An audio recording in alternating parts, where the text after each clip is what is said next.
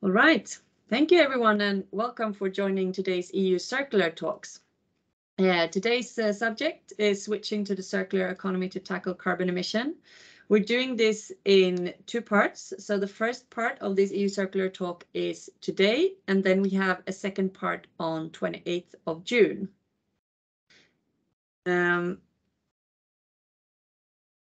Today's talk is focusing on carbon emission accounting and a direct tool to close the loops in a circular economy. We have some meeting rules before getting started. So first of all, I'm Cassandra Julin. I'm heading PR and communication at Normative. And Normative is very happy to co-sponsor this talk today. This event will be recorded. You can ask questions, so use the chat function for that, and also to share any information and links to other participants. You can also raise your hand to ask a question and then wait for the moderator to give you the floor. So that is me. And once you have the floor, we will enable your microphone and camera, and then you will then be able to unmute yourself and turn your camera off. Unmute yourself and turn your camera on so that you will be able to talk. The first part of this webinar, you're going to hear from a bunch of experts in the field. And then this last half an hour, we're going to focus on the Q&A session where you will be able to ask all your questions. So today we have John Comer. He's a member of the European Economic and Social Committee.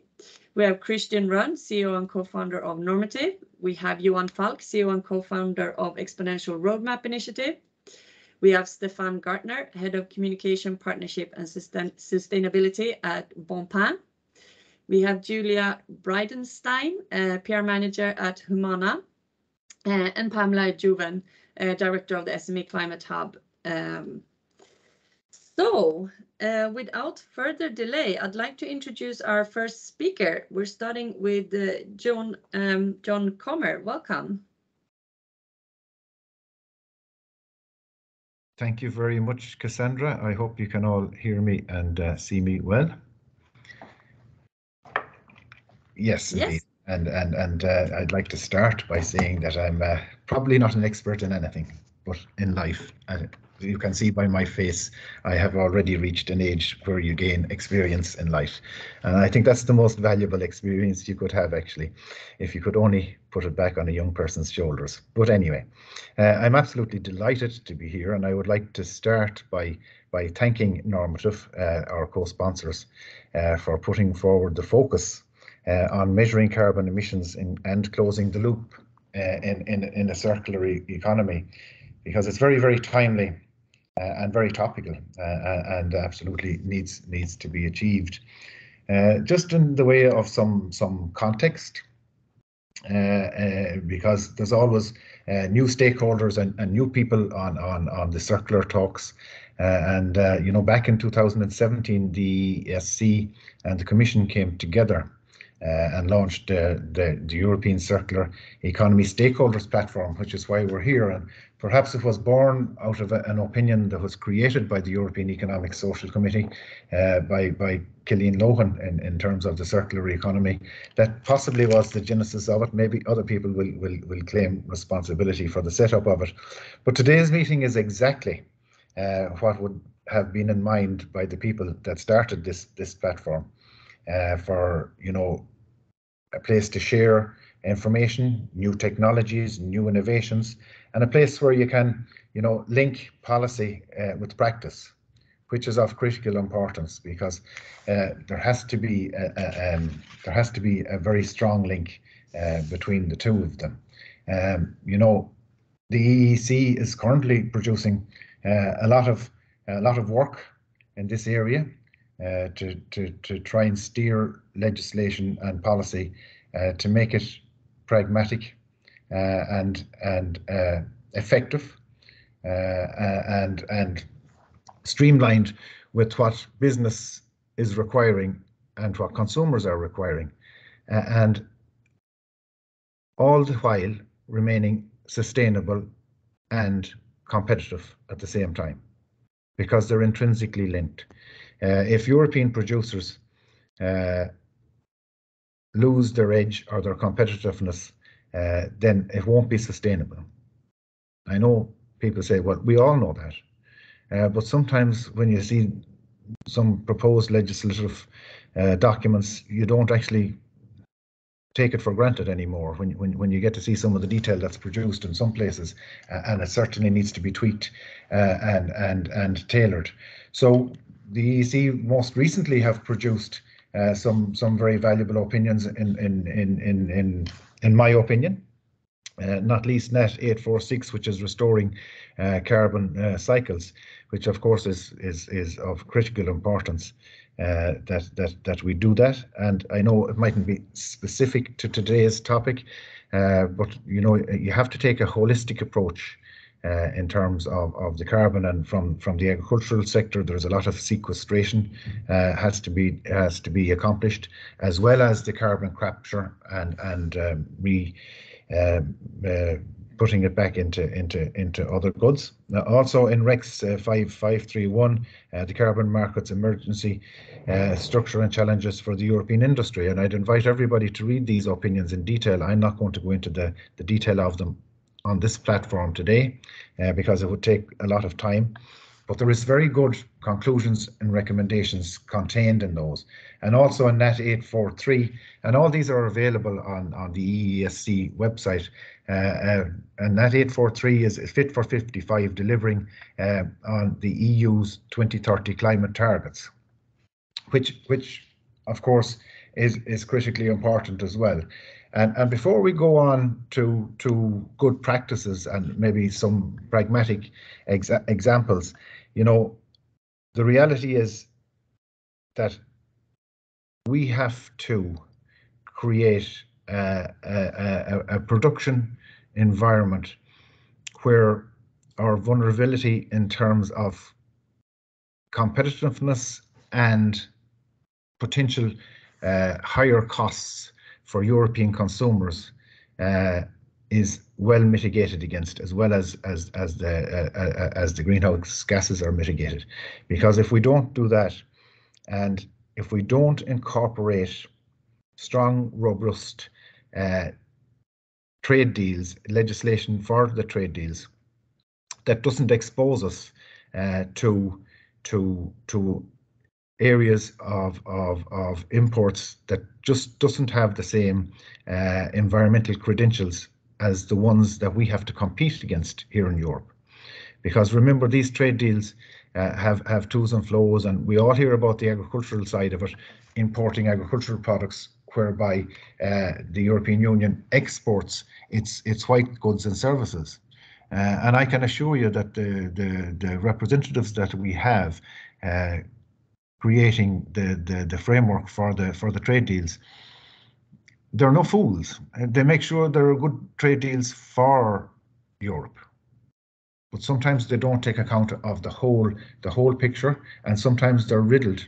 In fact, I go as far as saying a lot of the time they're riddled with contradictions, and that's why we need to focus on the detail, and we need to make sure that we don't also have another vulnerability currently in Europe, and that is the clear messaging that needs to come, because people associate sometimes the circular economy with higher costs, and people are suffering right now, and our democracies in a time of superinflation can become under some pressure, because ordinary citizens like me and you and most of the people on the platform sometimes lash out at governments and they demand change. And sometimes we have to make sure that we have clear, precise messaging around the sustainable element in our circular economy, and the fact that we're not losing out to our competitors in Europe. I don't wish to harp on about it, but I see that as a strong vulnerability, particularly with the inflation in terms of energy and so on that's coming forward. Just, as I said originally, I'm not a particular expert on any of these. I've worked on a lot of opinions. I've worked primarily actually on the CBAM And I see vulnerabilities in the CBAM as well in terms of the accounting and the default position, and some loopholes there for exposing some European businesses to perhaps unfair competition.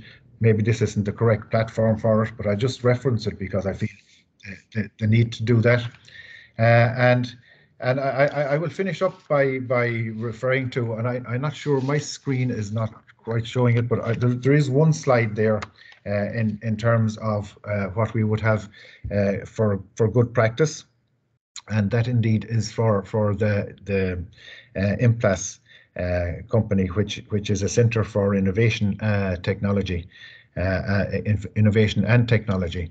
And they're doing a lot of good work, you know, and Implas, it helps companies, and I do believe we would have a lot of stakeholder companies here today in the circular to apply the circular economy criteria to their business models and to turn legislative changes affecting plastics industry into opportunities.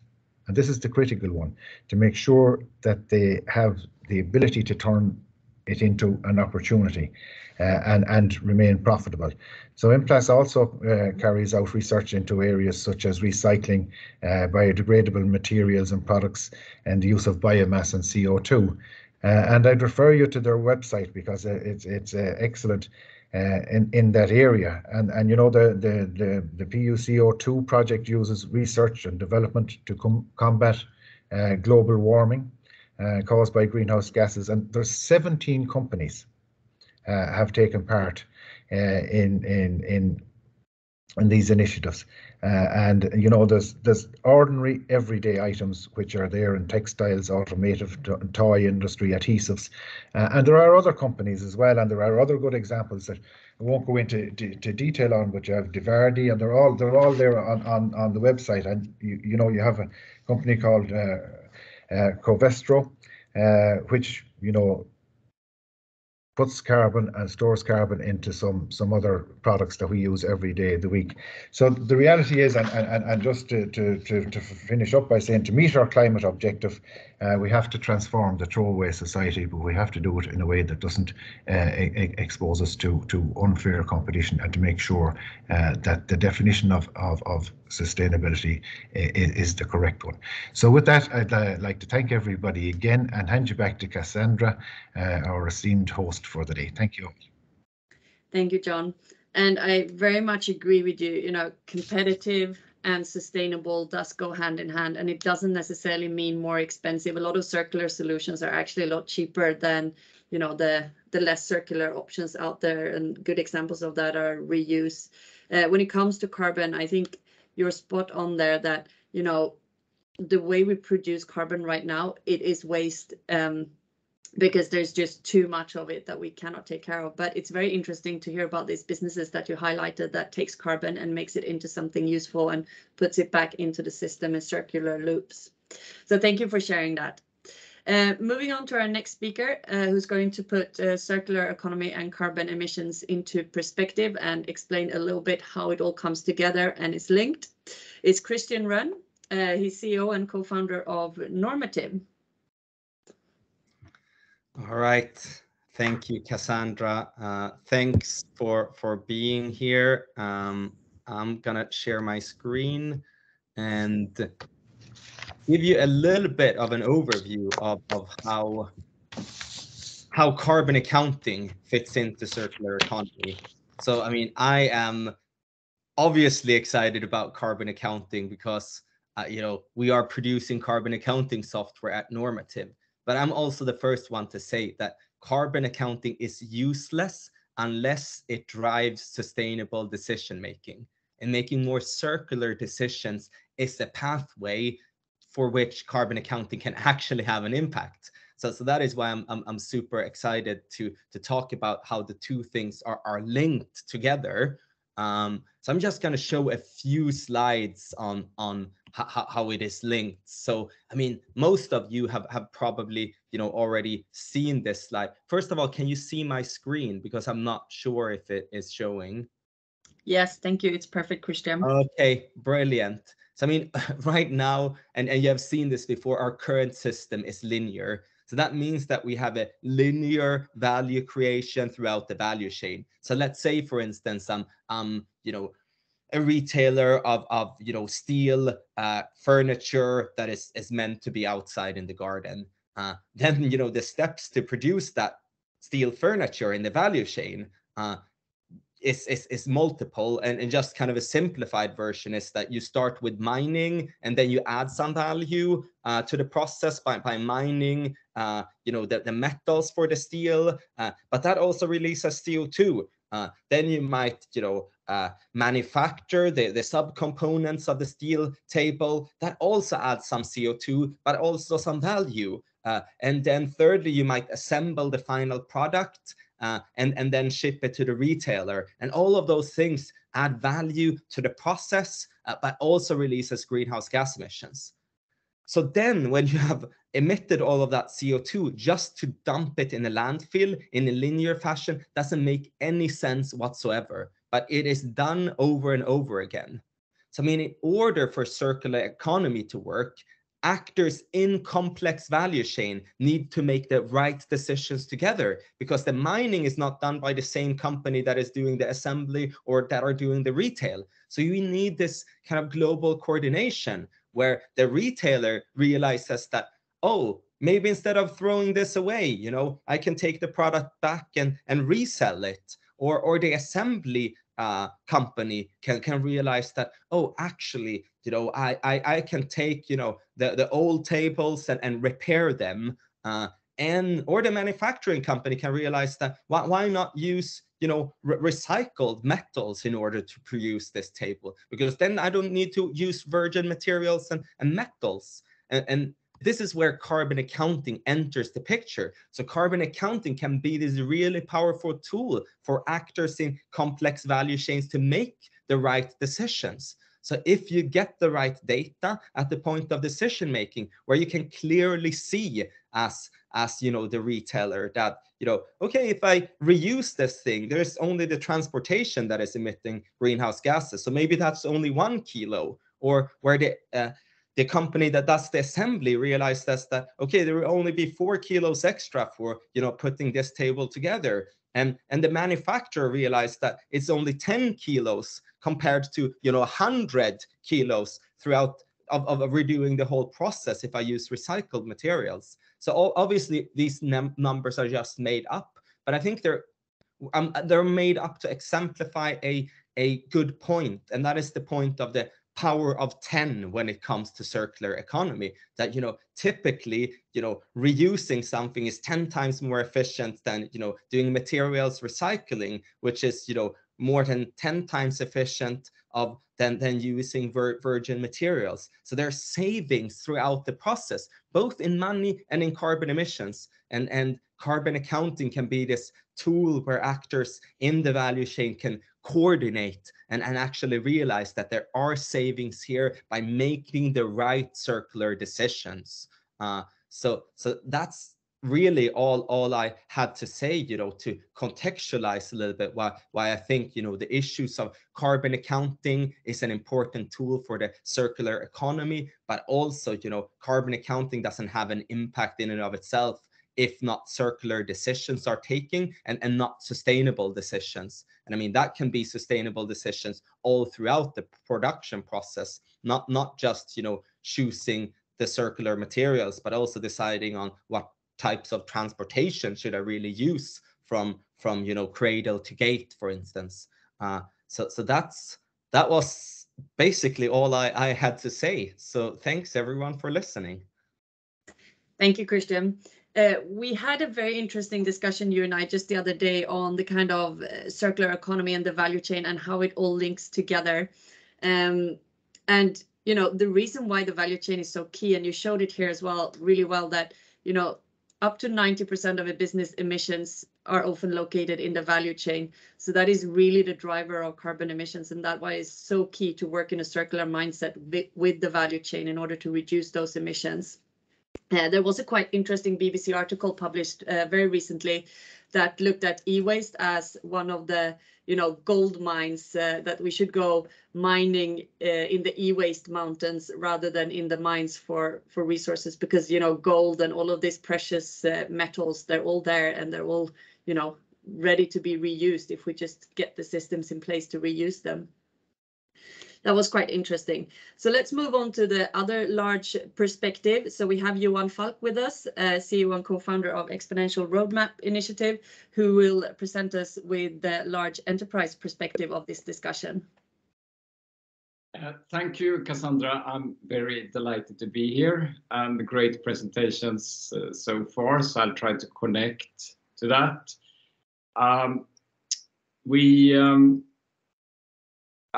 know from a scientific perspective, we need to halve emissions every decade, and we talk about these three big transformations. It's about the energy transformation, it's about land and food, and it's about materials. And let's talk about the materials, because we won't succeed if we don't crack that one. And we have a tremendous gap there. If I look at Sweden, the circularity gap report showed that we are on 5% circularity. It's just a tremendous waste. It's absolutely essential that we get the same focus on the material transformation as on the energy transformation.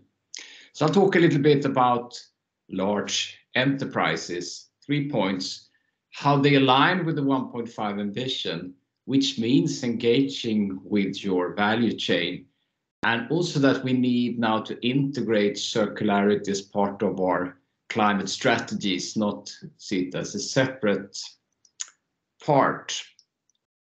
So the 4 things to align with the 1.5 ambition that the company should do, and that we're putting as a requirement from the Exponential Roadmap Initiative, is firstly to halve down your own emissions at least by 2030 towards net zero before 2050, but also to halve your value chain emissions by 2030, which is much more of a challenge. And shifting towards climate solutions, that's the 3rd pillar, which could be circular solutions or renewable energy, and actually solutions which cuts emission. And the 4th pillar is actually about contributing to global net zero.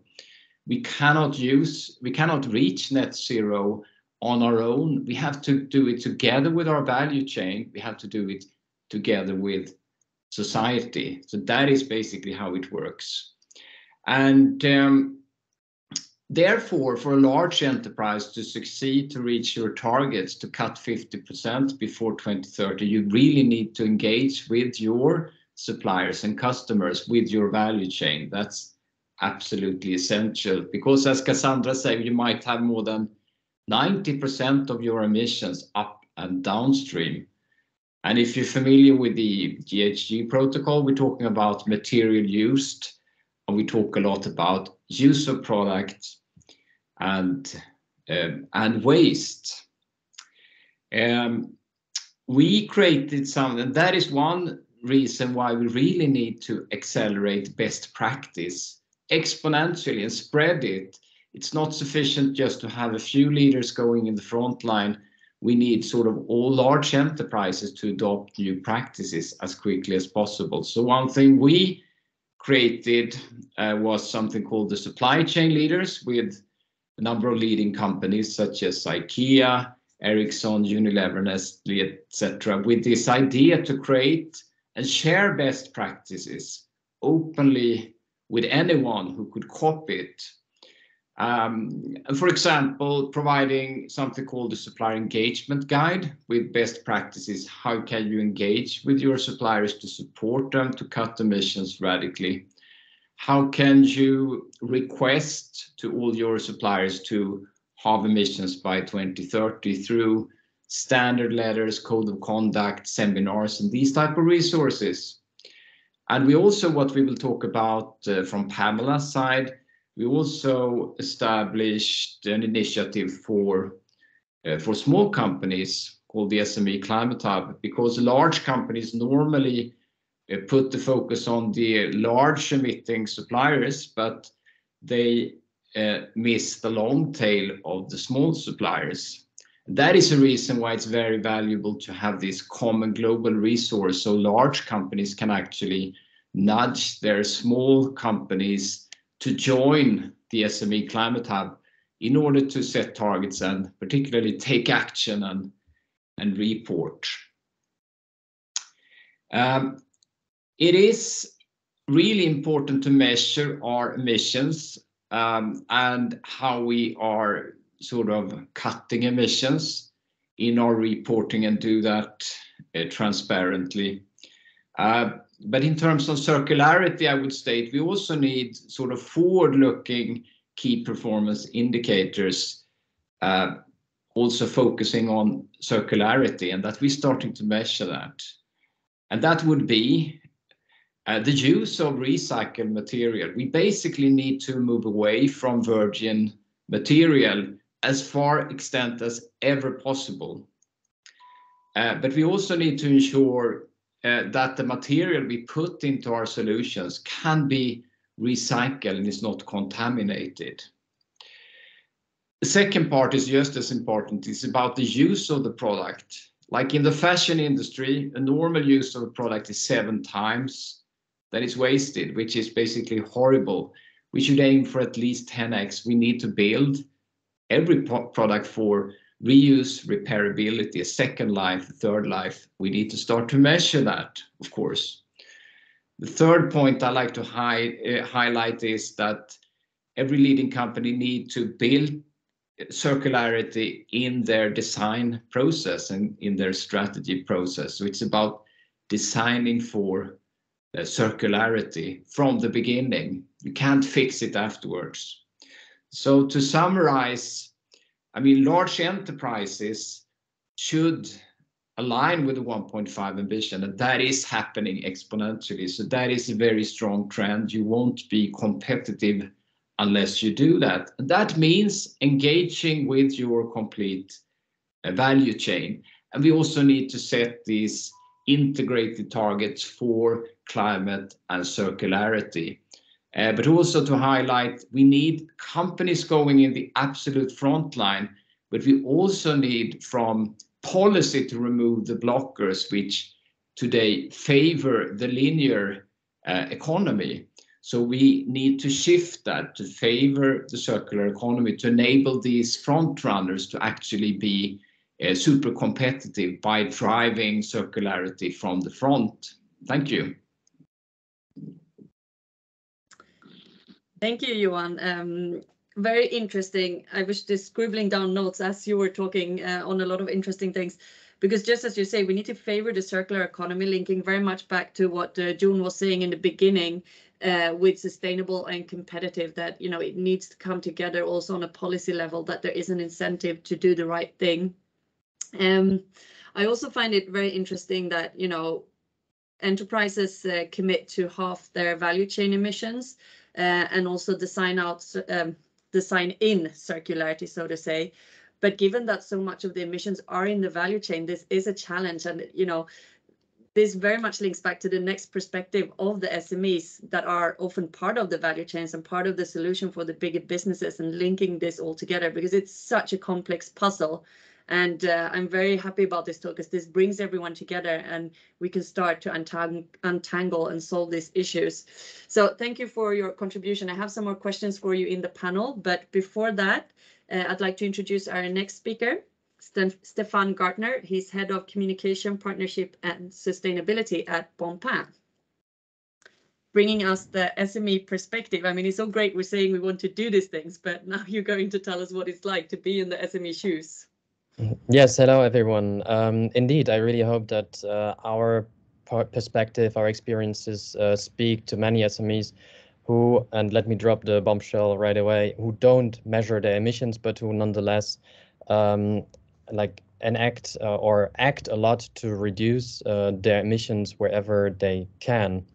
And obviously, I'm very interested in the SME Climate Hub that Johan mentioned, because we are highly motivated.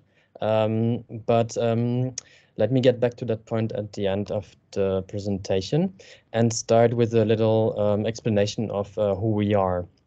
So I work for a company group actually in the organic food sector. And at the core of this group, there is the B2B bakery business. We sell traditional bakery products with the brand Bon Pain, more or less 50 to 60 products. We have another bakery that is specialized in gluten-free products under the brand Bon Sens. We also do flour, pasta, coffee, edible packaging. And 2 years ago, that was not the case because at that time we took the decision to leave the retail sector as a supplier and to refocus on a different type of client who would reward the extra mile that we're going, because we really have this desire to go beyond the minimum organic food standard.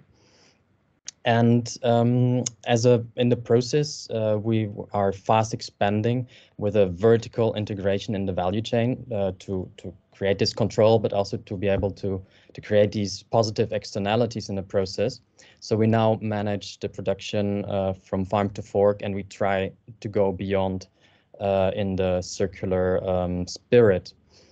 We doubled the workforce in the process to 72 employees in 2 years. And we have the plans, and we're searching for the financing to establish a serial transformation center in Brussels right now.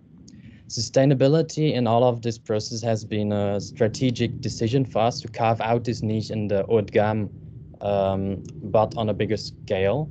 And working with this circular economy principles is for us a means to reduce costs. It has its limits, of course, but it's a means. We see it as a means to reduce our production costs. How far we push this, that's actually a personal choice, and I think that's the case for a lot of SMEs actually. So let's talk about our emissions. And we think they are quite modest, actually. Why? Because we are a local business. We source locally as best as we can. We sell in the local market, so we have fewer transportation costs. We have a short value chain with only one major thermic transformation, which is the baking process.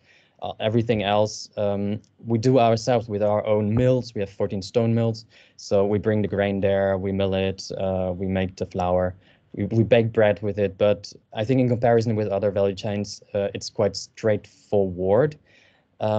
We deliver in bulk, and that's also, it's a choice. Many clients, they want us to deliver in packages. They want different types of products, and we deny it. It's also a cost, but it's something that speaks to our vision of how we see ourselves. So we deliver in bulk. The end of life of our product, the edible products, it's quite straightforward. It's the digestion. There's not much we can do in the design of the product that will change that.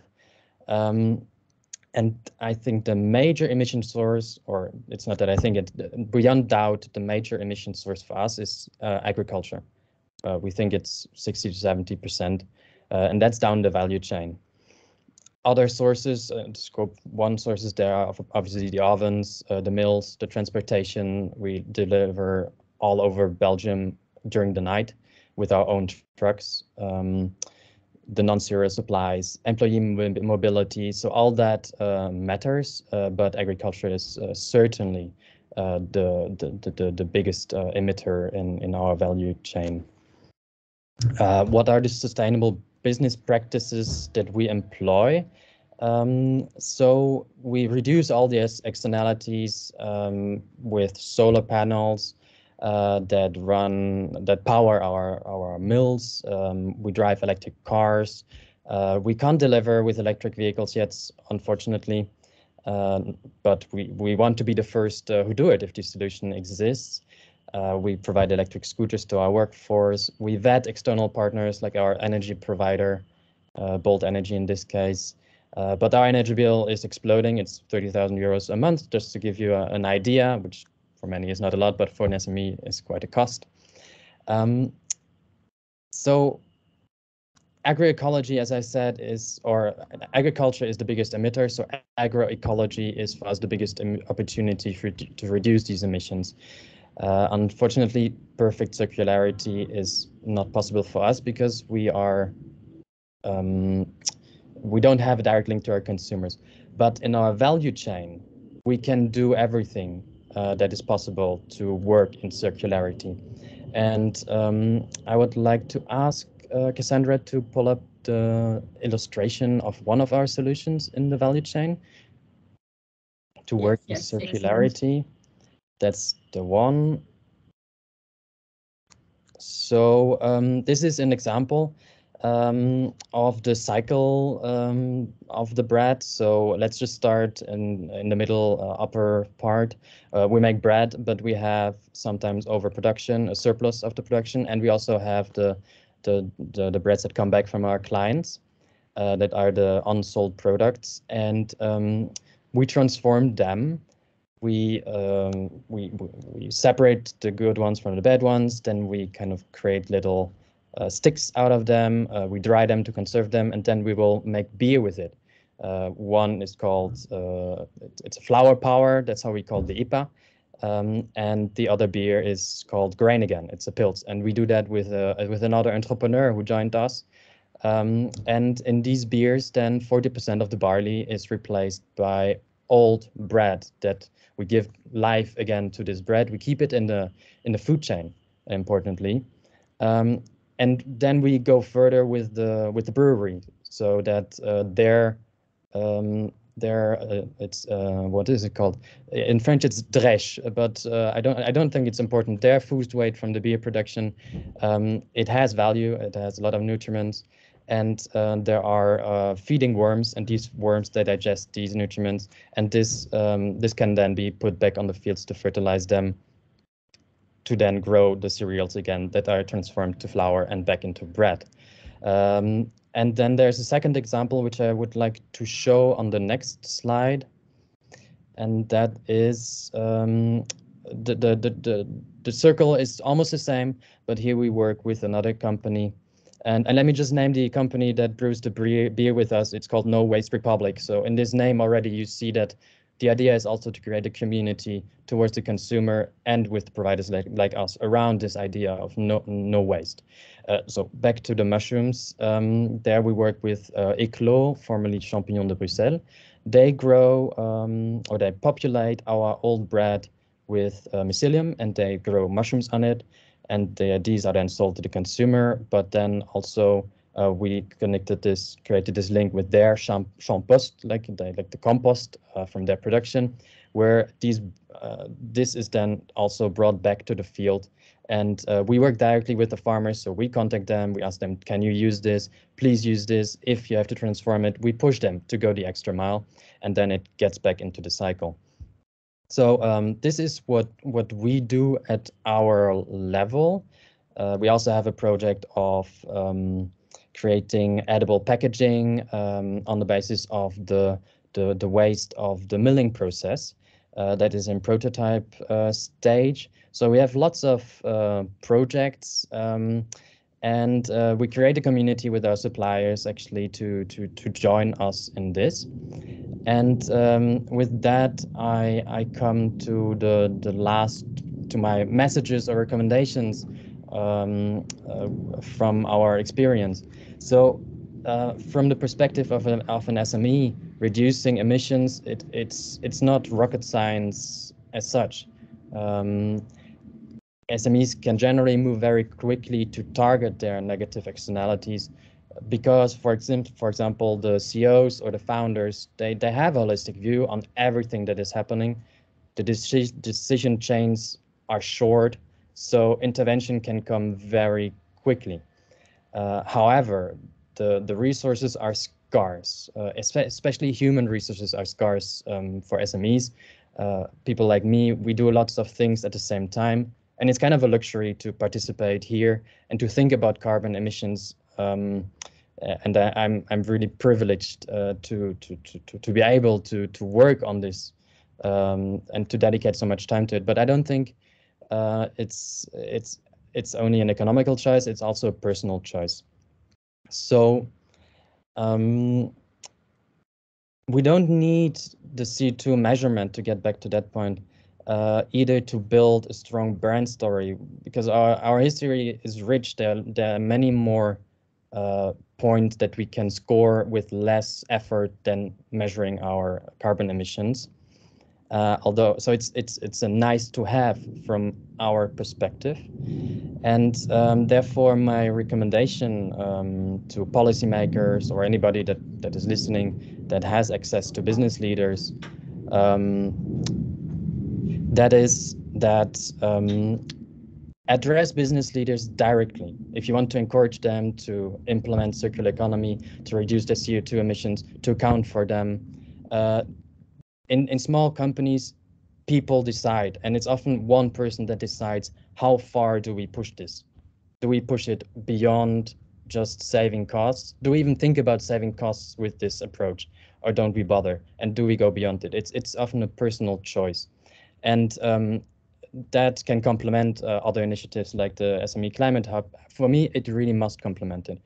And another one, maybe it's wishful thinking, but if you make carbon accounting obligatory for all market participants, well, it stops being a cost. And if you link it to financial rewards, then obviously the loop is closed, and we can much easily go to our farmers and not only beg them to put green covers, to put biodiversity like hotspots, to sow in associated with associated crops. All of this, it's not just a vision where you then join people. It's something where you can create extra income if you create this carbon market, which is not voluntary, which is a real market. So my last point: will we measure our CO2 footprint? In the future, maybe. I would like to do it right now, but right now we focus on reducing our emissions. But if there's anybody listening here who wants to encourage us and help us in doing it, we are ready to go. Thank you for that. Very interesting to hear the SME issues, and I appreciate like your honest and real sharing of the situation that you're in. I mean, you talk about the resources and the cost-driven side of it, that, you know, it needs to make business sense as well as making sense to be good. I also really like about the community side that you talked about, that, you know, you went together with your suppliers to work on active solutions, because I think that's so key for the circular economy. If you're alone and if you take your product or your service or your solution in isolation, it's very hard to make that circular. But when you start building an ecosystem where you can kind of place your solution or product in a bigger perspective and work together with other stakeholders, it's much easier to be able to reduce, to find more circular solutions, to find alternatives. So I think that's a really good sharing and a key point. We have another case study to be shared with us. Julia Bridenstine, PR manager at Humana Kleidersammlung GmbH, apologies for my German pronunciation, who's going to tell us a little bit how Humana is working with the circular economy. Yes. Thank you so much for having me, Normative and ECESP. And thank you to everybody for taking the interest, for taking your time to listen. Here is the presentation. I hope you can see it. With second hand towards net zero. We are an SME collecting, sorting and selling used clothes, and we are a social business. Profits are reinvested or used for development cooperation. My name is Julia Bridenstine. I am a co-founder and today responsible for sustainability, public relations and public affairs for this company in Germany. In 2019, we had 130 employees. We were founded in 1988, and today we are in almost all federal states of Germany with our work.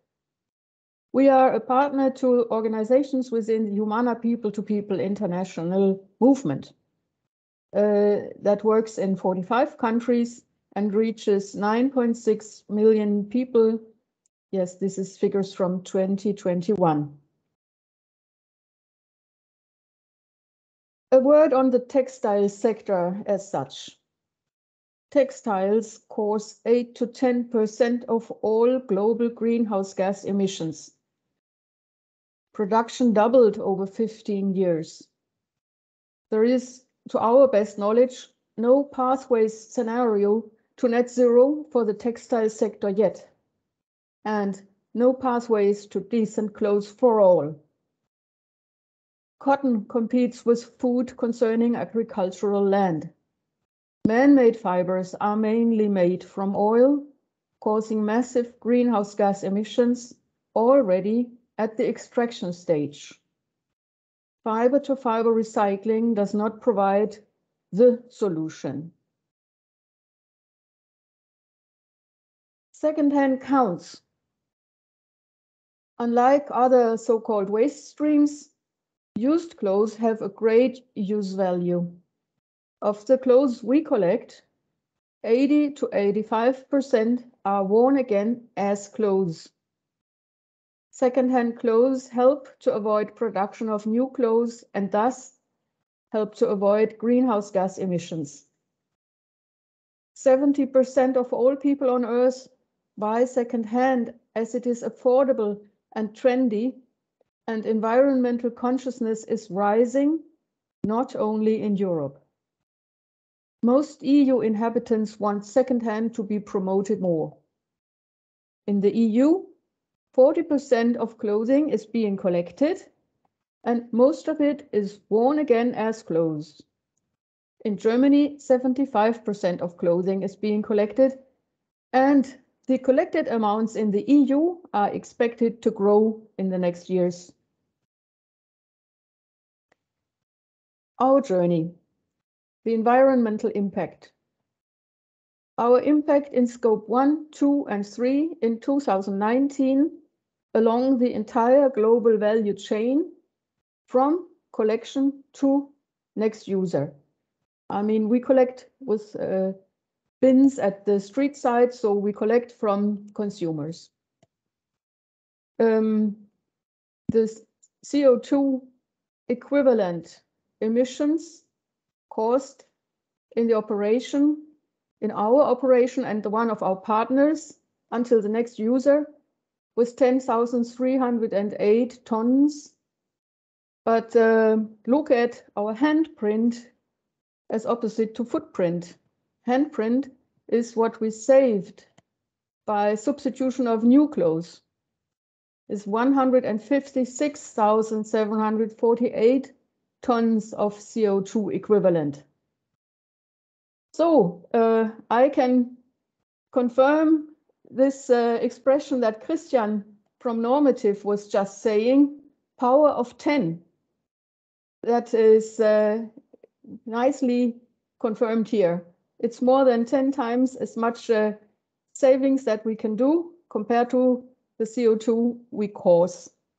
Our conclusion from this is, to best serve sustainability, we must grow our business. Our journey, commitment to growth. The discussion on sustainability rightfully puts a big question mark to the concept of growth. However, some sectors need to grow a lot in order to make net zero possible. The renewable energy sector is one example. Another one is the second-hand sector as part of the circular economy. Globally, exports from the 4 main export regions, EU, USA, South Korea, and China, have tripled over 15 years. Our journey, transparency. Since 2014, we publish our sustainability figures. First, we published the sustainability report for 2013. The completeness of disclosures was checked by Global Reporting Initiative. And here we were the first ones worldwide in the second-hand sector to publish such a GRI report. The calculations are compliant with greenhouse gas protocol along the entire global value chain until the next user.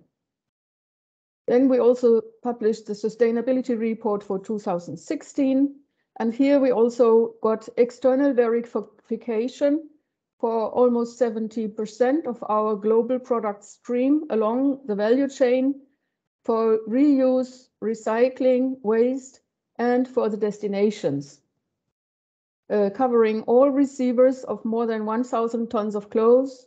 Our aim is to cover all receivers of more than 100 tons of clothes. So we are working on this. And then we published the sustainability key figures for 2019. Our journey, compliance. Since 2018, we involve our partners to increase compliance.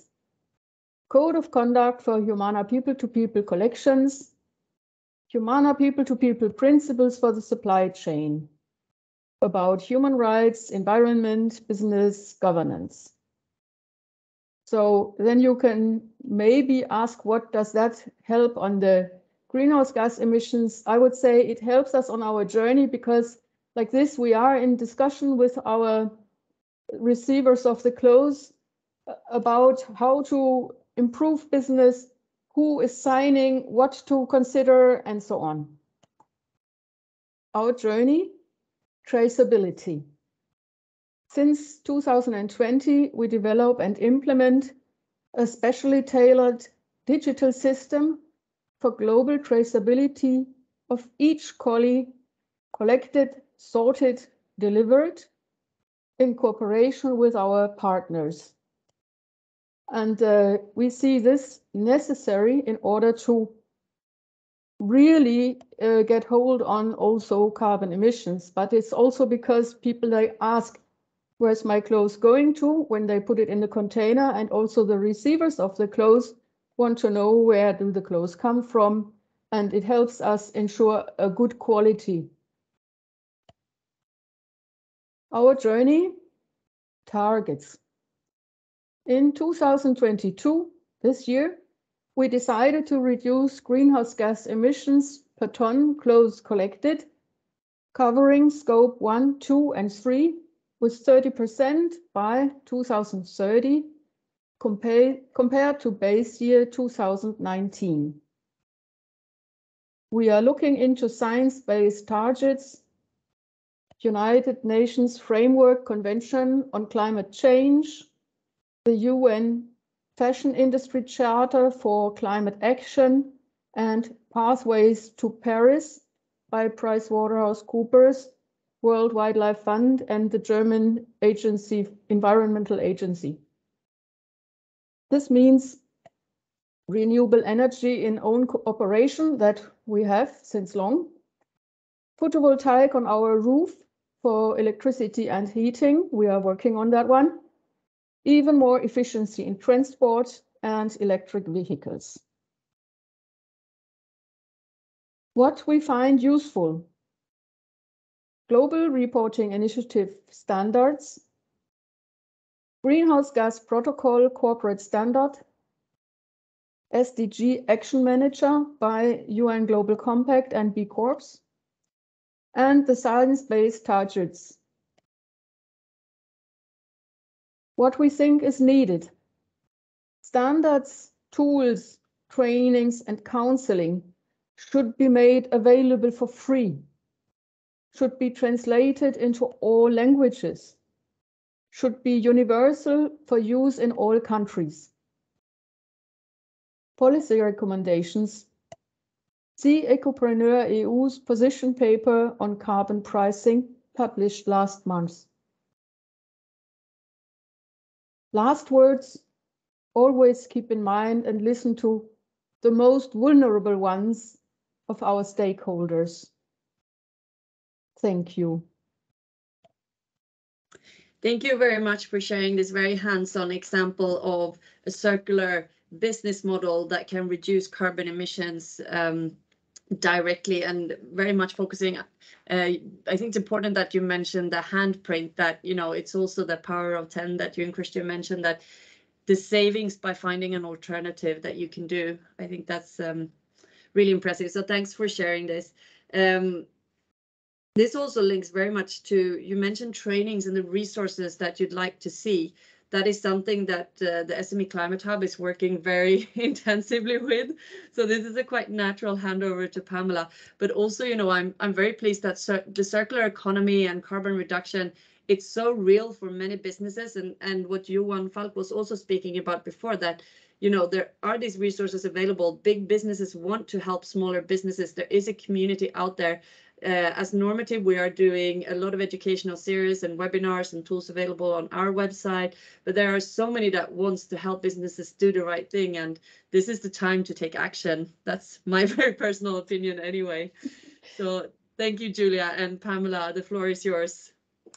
Thank you so much, Cassandra. Great to be here and absolutely wonderful to hear from Stefan and Julia, two fantastic examples. And I listened very carefully to their comments and thoughts, which I will try to address, because obviously SMEs are, you know, the beneficiaries that the hub was created for. So as you will have guessed, I'm here to talk about the SME Climate Hub, which is a joint initiative of the Women Business Coalition, the Exponential Roadmap Initiative, and Normative. So you've already heard from Johan and Christian, and so I guess this is my turn. I'll share my screen. I have a presentation that I wanted to walk you through. There we go. So you should be able to see this, and I'll go into presentation mode. Yes, we can see it perfectly. Thank you. There you go. So first things first, I just wanted to say a few words about the hub. So who we are, what we do. The hub was created as a single platform, so a one-stop shop where SMEs, so small and medium-sized enterprises, can find all that they need to reduce emissions. And as we've been saying all along, emissions reductions and circularity really go hand in hand. So more specifically, SMEs can do three things on the hub. They can make a commitment that is aligned with science, the 1.5 goal of the Paris Agreement. And this is what allows them to join the United Nations Race to Zero campaign, so the biggest non-state actor campaign that was ever run. And I'll say a few more words about this in a minute, but we are the official pathway for SMEs to join the campaign. They can also access, and hopefully Julia will be happy to hear this, they can access free best-in-class tools to measure their emissions, but also act and report progress. And we're also working on a number of incentives to really encourage SMEs to reduce their emissions and by doing so also drive the circular economy. Now, all that we do is based on our research and understanding of the role of SMEs when it comes to climate action. So first of all, I think we all know that SMEs play an absolutely key role, both at community level and as part of global supply chains. And again, Christian and Johan have been telling you more about this. So we know SMEs make up 90% of businesses worldwide. They employ 2 billion people. These are just a couple of stats, but we could share many more to explain why SMEs are so important. And on top of that, we also know that they're very vulnerable. About half of them never reopen after a disaster. So there's a real need for them to work on business resilience and really adapt their business models and the way they operate to, you know, the context that we're all faced with. And last but not least, we know that SMEs face specific challenges when it comes to climate action and more generally, you know, working on their business models and thinking about circularity. Some of these were actually mentioned by Stefan just a few minutes ago, based on a survey that we ran with our SME community a few months ago. We were able to identify three main barriers. The first one is the lack of resources, and that includes time, money, staff. The second one is the lack of knowledge and know-how. So SMEs don't always feel like they have the right skills. They don't know where to look for the information they need. And then obviously the lack of incentives, including financial incentives. Even though I will say, and again, this links back to one of the points that Stefan made earlier, the vast majority of the SMEs we surveyed, 96% of them, mentioned that they wanted to take climate action because they felt it was the right thing to do. And many of them did recognize that it was a way for them to grow their business, which I guess is a good segue into this slide, which really explains why taking climate action is so important for businesses generally, but even more so for small businesses, because small businesses, SMEs, working on their emissions, working on their circular models, are in a better position to meet the shifting expectations of all the stakeholders they have to deal with, from consumers to large corporations.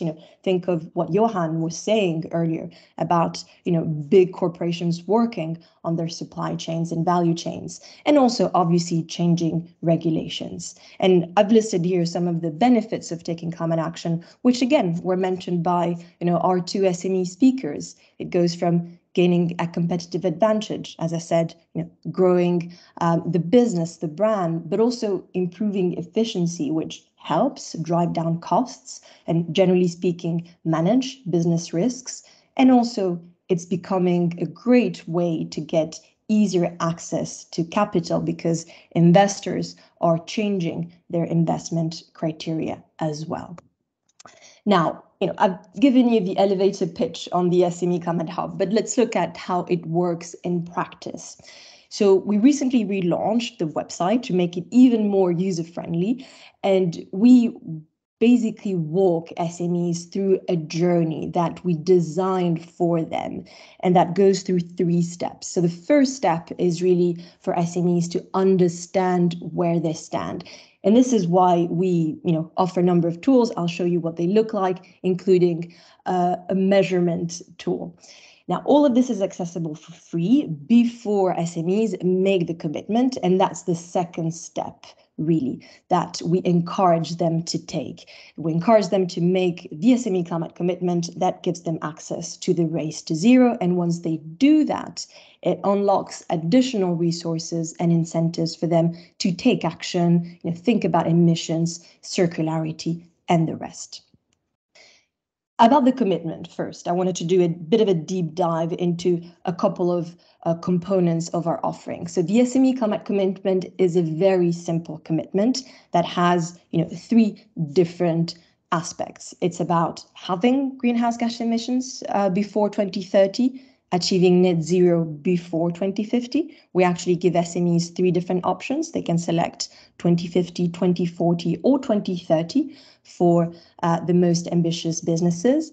And then we also ask them to disclose their progress on a yearly basis, starting from 18 months after they make the commitment. So once again, we're trying to keep this very simple, but still aligned with science, so that by making this commitment, SMEs can join the Race to Zero.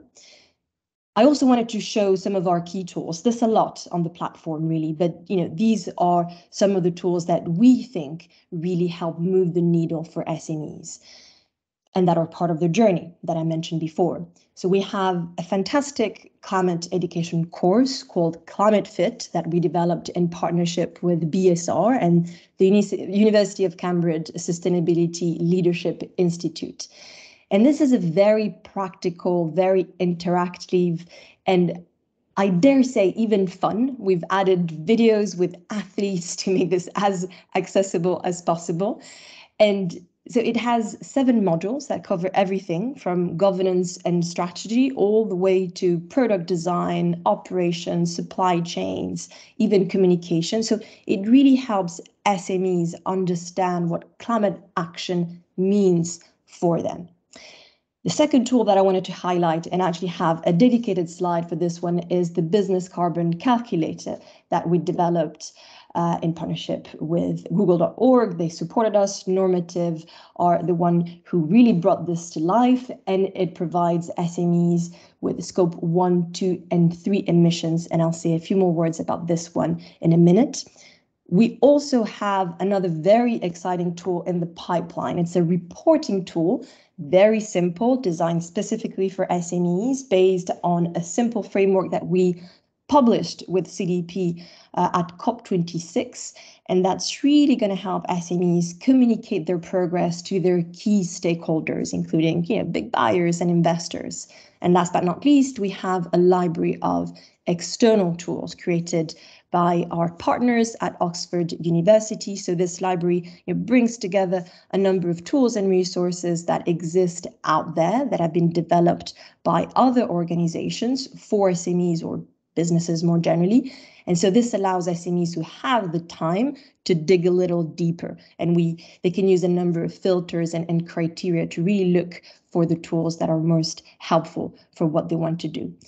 But just to say a few more words about the calculator, so again, developed by Normative with support from google.org, it's been designed to be as simple as possible. And, as I said, I was listening very carefully to Stéphane earlier, and hopefully, Bonpain and other SMEs will find this tool helpful, because it's a way to understand where emissions hotspots are for an SME. Because it is a very user-friendly tool, because it only asks a few simple questions from energy usage to the premises that the business operates in, to the fleets that they operate. And also it asks for transaction data to provide estimates for Scope 3 emissions. It's actually a fantastic way for SMEs to start their journey and understand, if they want to switch to circular systems, where should they focus their efforts? Where in their operations is their most impact potential? So I definitely invite both Stéphane and Julia to check this out if they haven't already, and definitely look forward to hearing their feedback. Now, I just wanted to finish on a couple of slides, because I'm often asked, I'm an SME, I want to take climate action. What should I do? What should my climate action plan look like? Well, the truth is there's no universal recipe, right? Things will vary from one business to another, from one sector to another, but there are a few key things that any SME really should be able to do. Obviously, some of these actions have to do with energy, so transitioning to renewable energy, pursuing energy efficient projects, starting from, for example, the buildings they operate in, so making sure that they can adjust heating and cooling systems. But obviously also really important to switch to other circular systems. For example, looking at product design and how we can, or they can, minimize waste from their products and packaging. Not to mention, obviously, the importance of vehicle fleets, possibly trying to electrifying them, and also the importance of collaboration, which was already mentioned by other speakers. So really looking at your suppliers, but also other stakeholders that you collaborate with. And finally, this is just a heat map showing, where our SMEs are. The hub just completed what I would call its startup year, where we launched a little over a year ago. So we're now really expanding our reach and developing our activities, but we already have over 4,100 SMEs who've made the SME Climate commitment, and they come from over 100 countries in the world. So we hope that our community is going to grow very fast, and that we'll be able to show a different map at the next event with even more countries. But I hope this was helpful, and I really look forward to hearing your questions. Very happy to, do a bit more of a deep dive into some of the things that we offer on the hub. Thank you so much for sharing, Pamela. It's amazing, like this hub is free, and I think one of the challenges is perhaps telling the word about the SME Climate Hub rather than doing the calculations themselves. Set actions today, I think that's brilliant. Everyone can start doing something, but with that I would also like to say, start measuring, because then you can also see your success. If you start today by just looking at where you're at, you have a kind of starting point to get better from, so that you can also celebrate your successes in your reductions. Yes, so we have a panel. So I welcome all the panelists to turn their cameras on. We're going to start with some questions. We're a little bit short on time, so we have 15-20 minutes to do this, but let's make the most out of our time together. You can post questions if you have some in the chat box. Otherwise, I, as per usual, have a full sheet with questions for our panelists.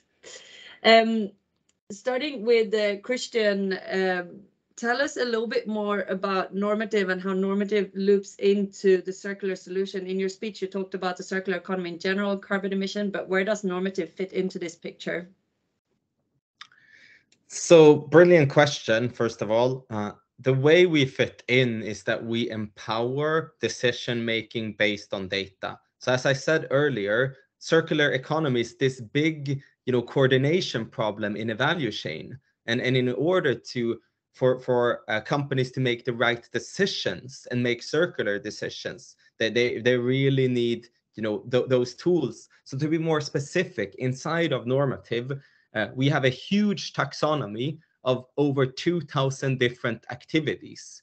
And an important part of that taxonomy is to highlight circular options. So let's say, for instance, that you are that, you know, in my example, I had, you know, like gardening furniture, like, you know, a steel table or something like that. You know, let's say you have the options as the manufacturer of that steel table of, okay, what happens if I use recyclable materials for this table?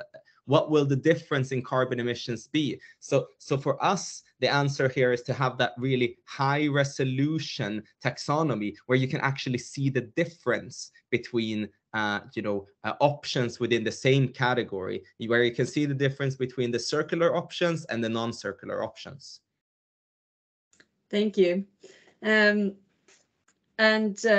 should we go from here? I have so many great questions.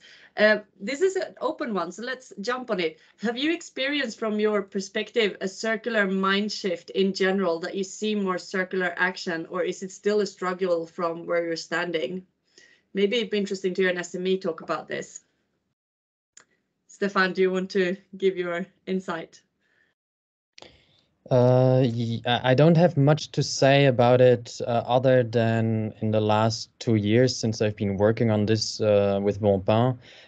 We haven't had, or we found many partners to work in the circular spirit with. I can only assume that the willingness is increasing, the topic is becoming more well known. But I wouldn't be able to point to that evolution. Maybe I'm too young for this. But other than that, I think it is my impression that upcycling is being seen as a value creation more now than it was the case maybe even a very short time ago. Yeah. Johan, from your perspective, I mean, we heard of the challenges of the SMEs that are often part of value chains and the bigger perspective, and all the great work that you're trying to do to push the enterprises to kind of support and take responsibility for your value chain. How do you kind of take this in and link this up? How can you support the bigger businesses to become even better to support the SMEs? What's your take on this? Yes, as I mentioned, the large companies, they normally apply this 80-20 rule, which means that they start, with the big emitters in their supply chain. So there's a risk that they sort of ignore their small suppliers. But our message is very clear. I mean, first, you have emissions from your small suppliers, but you also have this responsibility to support them to get on this journey. And there is a third argument that a lot of innovation will actually come from the SMEs, not necessarily from your large suppliers. We think that that is incredibly important. So that mind shift among the large companies is really important. But it's also about what we are working on. Can we help them to create these recipes?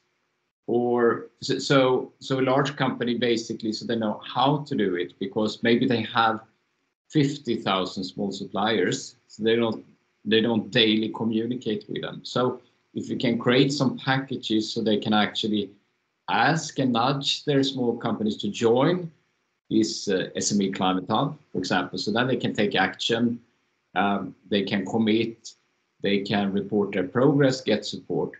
And then also the large company would be able to get some data back, so they can actually see the progress from their smaller suppliers. We think is very valuable, but also incentivize the one going in the front line. If we sort of can crack that code, we think there is very, very strong potential. So that is what we're working on. Yeah, thank you. And Pamela, do you think the expectations should be different on SMEs in terms of how much they should contribute to the emission reductions, given that, a big enterprise might have a team of 20 or 50 people working with, supply chain engagement or carbon reduction, whilst an SME, like Stefan mentioned, there could be one person tackling the whole of the sustainability package for an SMEs.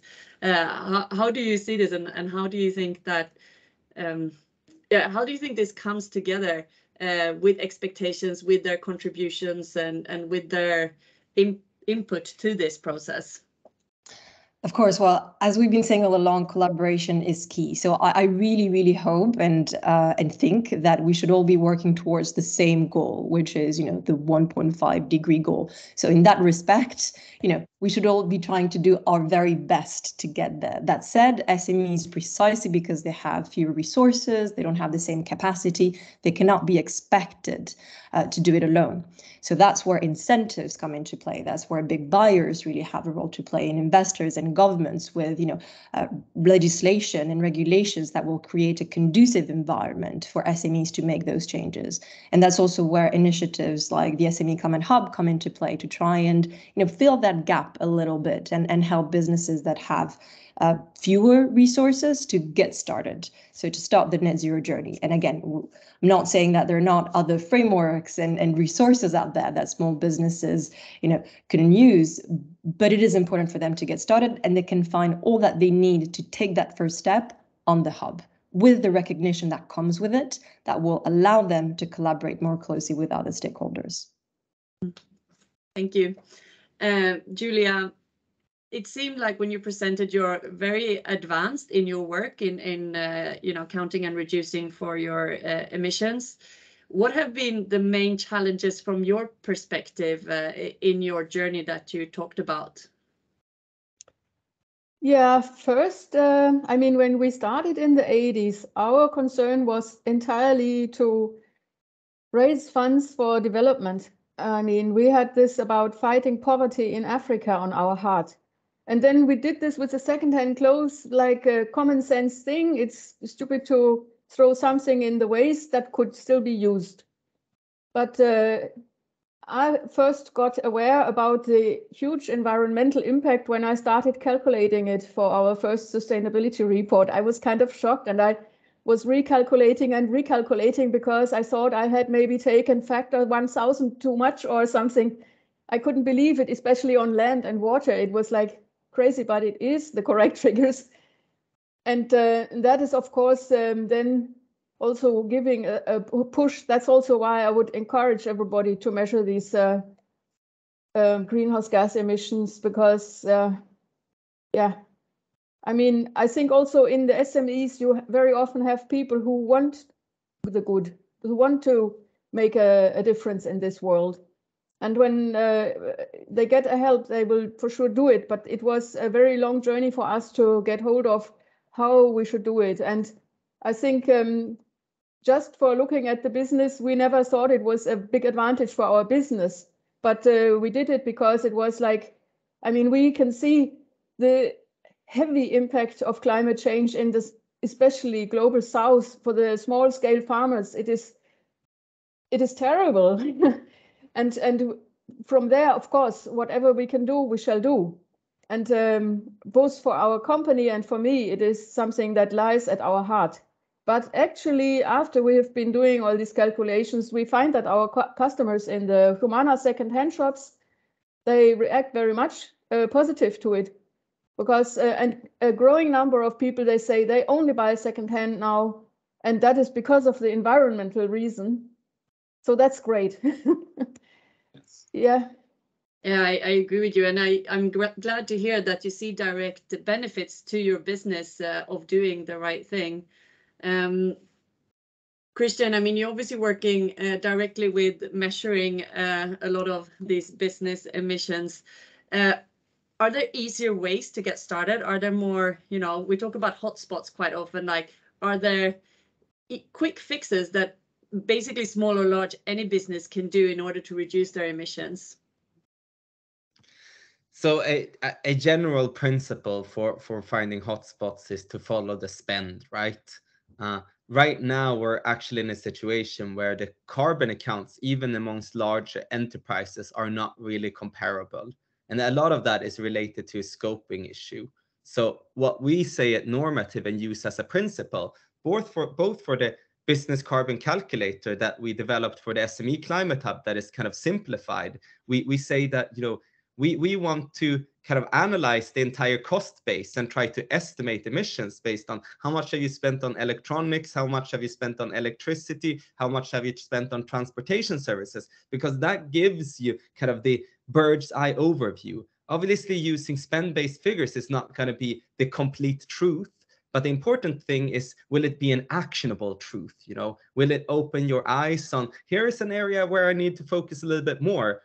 So for the business carbon calculator, we ask the SMEs, how much have you spent in total? And then we ask them to kind of allocate that over different budget posts. For our large enterprise product, most of the large enterprises have procurement systems and ERP systems. And we ask them, can we analyze all of that data? And it might be, you know, tens of thousands or 100,000 suppliers, and then we can give that bird's eye overview of who do you need to engage with. And as Julia said earlier, like often there is a little bit of a shock, especially in scope 3, like, wow, these emissions are pretty large. But you know what? That also creates a huge opportunity for reduction whenever you find those hotspots and whenever you are presented with the right actions. And for larger enterprises, the action is often, you know, working with your small enterprise suppliers and get them on board. And that's why we're involved in the SME Climate Hub, right? So, I mean, for anyone who's a large enterprise listening, you know, like you should get all of your supply chain on board on the SME Climate Hub, and that will help you. So yeah, that's my 2 cents. Thank you. Julia, you raised your hand. Yes, I just wanted to say the shock when I made the calculations was more about how big the savings are by substituting new clothes.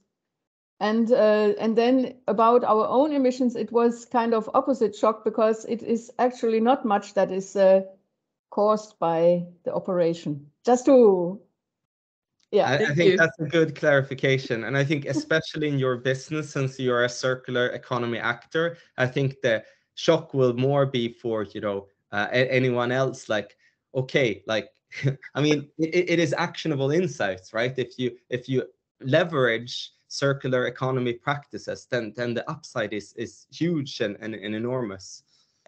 So thanks for clarifying that. Johan, you're next. Yeah, I'd just like to reflect on some really good things. Connecting back to Julia, you talked about the need of growth for climate solutions companies. Yes, absolutely.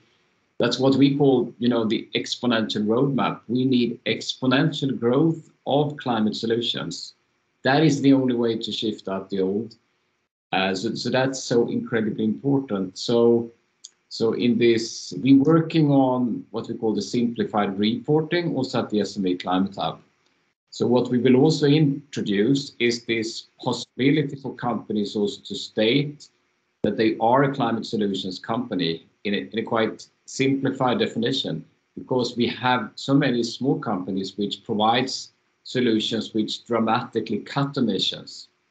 And that is important to highlight for a small company, actually, which should grow as much as possible, and then, of course, keep track of their intensity, basically. So they might go for halving their intensity. Of course, any business needs to take care of their backyard to be credible. That is for sure. So that was one thing. Another thing we will really implement, which I think is straightforward but quite innovative as well, for small companies, it makes sense also to report on the key actions, because the protocol might be a little bit sophisticated. But if you know that, okay, I actually taking actions in terms of cutting, whether it's travel emissions or it's my particular material where I'm moving to recirculate the material, I can actually start to communicate that in my simplified report to my stakeholders. So this, I think, would be very powerful also for small companies, just to mention that. Thank you for sharing. Stefan. I just want to add the topic of risk and rewards. When you can point to a big area of emissions, for example, well, you take action. That's the logical path to take. And then you reach out, if it's in the value chain, you reach out to this potential partner where you can reduce emissions. In our case, as I said, it's agriculture. It's pushing the farmer to work in agroecology. So now this farmer invests with you, and this comes with an expectation of loyalty. And I think in many big businesses will need to be aware of that, that they create expectations when they initiate an investment. And in our case, although we are really a tiny SME, we are in this situation where we go to farmers, we tell them, use green covers, please. Don't plow. We give them a lot of conditions. And then what happens when the harvest is just really, really catastrophic, like it has been last year? We are bound to this farmer. We get a grain that is really bad. We try to work with it. This inflicts huge costs on us. And the farmer is unhappy. We are unhappy. And like before all of this, we would just look at the market and see, okay, the harvest was good in France, let's just buy grain in France. But now we cannot. So I don't want to be the pessimist in all of this, but with identifying this huge opportunity comes a responsibility, and managing this is not as straightforward as one might think, especially for a small company that has scarce resources and that can't